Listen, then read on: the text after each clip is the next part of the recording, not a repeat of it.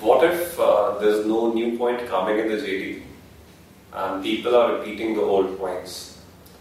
Now, this is again a very peculiar situation that a candidate might face in the middle of a group discussion.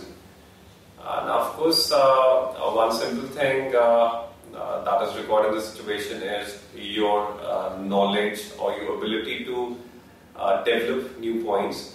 But still, we follow a particular technique to think on some new ideas when you're sitting in a GD. Now, it has been seen that while sitting in a GD, people face a blackout. They're not able to think of new points. So this particular technique will probably help them out.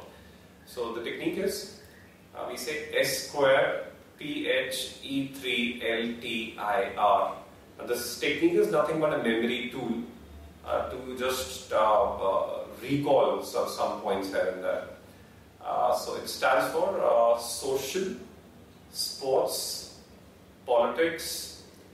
The alphabet H stands for history. The E's stand for environment, economy, entertainment, and education. L stands for legal, T stands for technology, I stands for international, and R stands for religion. So to memorize this particular thing, it's a very simple thing. S square PHE4LTIR. Now suppose you're sitting in a GD and you are given a topic like is India a secular country? Now you can talk about secularism from a social point of view, from the point of view of let's say what happens in the sports sector in India in terms of people from different religions playing together and everything. You can talk about secularism from the historical point of view.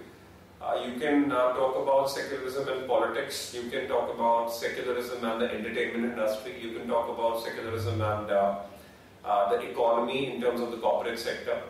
So we can talk about secularism from all these different angles. Now, another technique that we can use apart from this particular technique is 5WH approach. 5WHs ask all the valid questions.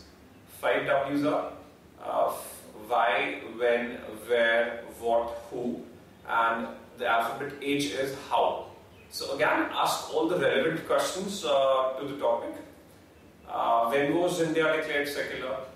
Why was India declared secular? What are the different provisions in secularism?